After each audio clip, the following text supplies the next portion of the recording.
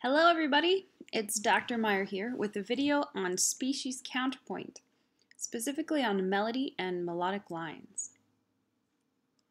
What is species counterpoint? Species counterpoint is a system for writing multiple melodies at once, although we're just going to focus on single melodies in this video. The word species refers to different kinds of rhythmic relationships between melodies. For example, first species, second species, and so forth, which we will address in a future video. The reason we are studying species counterpoint is because it is an important precursor and underlying mechanism of tonal music. You will discuss the history of species counterpoint more in class. Good counterpoint begins with a good melodic line. We call it a line because it suggests tracing a connection through separated notes. Listen to example 1 and notice how a smooth line could be traced through the entirety of the example.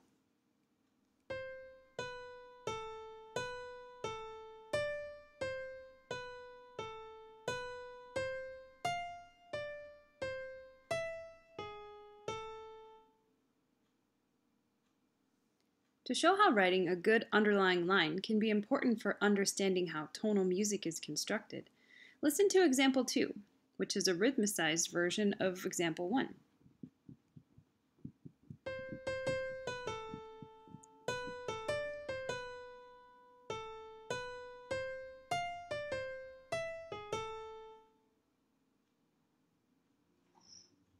It's important to understand that good underlying lines can make a good melody with rhythm added. To write a good line, it must have flow. Flow is the smooth, varied, and directed motion of a line.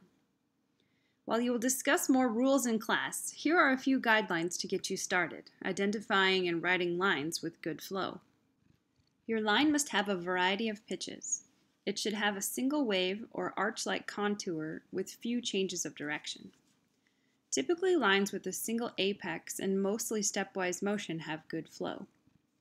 The last two guidelines are pretty specific and will be discussed more in detail in class, but they are to fill gaps left by large leaps and to prepare leaps by preceding them with motion from the opposite direction and to resolve those leaps with motion in the opposite direction. There are three important motions that make up most flowing lines. The first is passing motion. Passing motion is stepwise motion between two notes. For example, below there is passing motion between the first three notes, C, B, and A, and the last three notes, D, C, and B.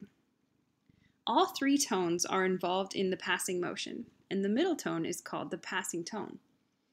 Passing motion occurs between two stable pitches, with an active pitch acting as the passing tone.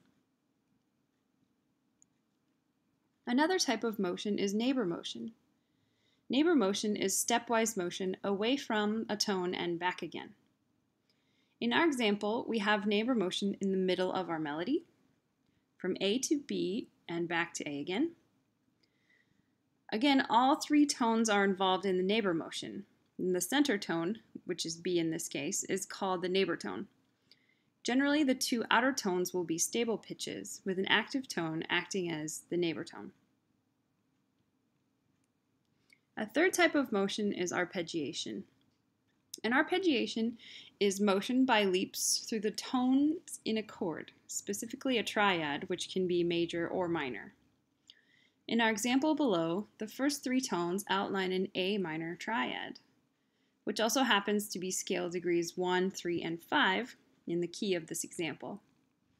Arpeggiations can be ascending or descending. They do not have to start on scale degree 1, but can begin on any of the three scale degrees. As long as the arpeggiation goes through all three tones in the triad, it can be considered an arpeggiation. There are two important ideas that need to be emphasized here.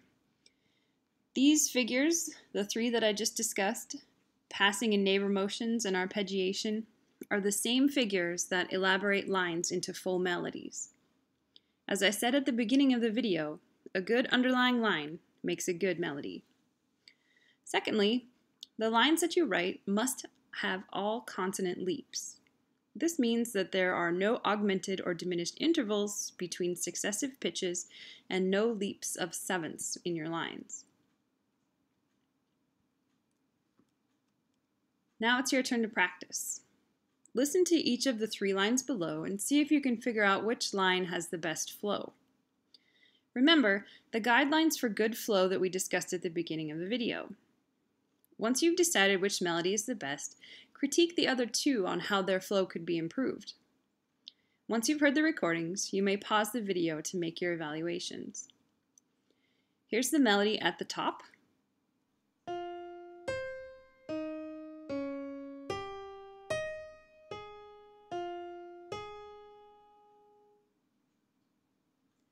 Here's the middle melody.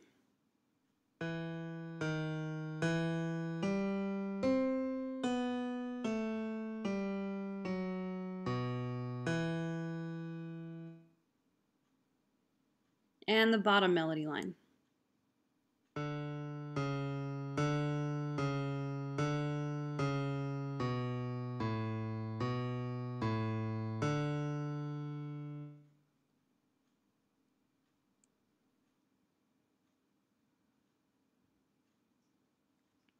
Did you choose the middle line as the best? If so, you're right. It's the most flowing because it's mostly stepwise, has a single apex, a variety of pitches, and has a nice contour.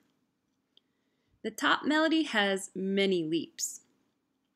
It has a leap of an augmented fourth and a non-triadic arpeggiation. The bottom melody is too repetitive, has a jagged or complex melodic contour, and a narrow melodic range. If you happen to write a melody like the top or bottom melodies, your TA will probably make you do it again. It's best to follow the guidelines and write a flowing melody the first time.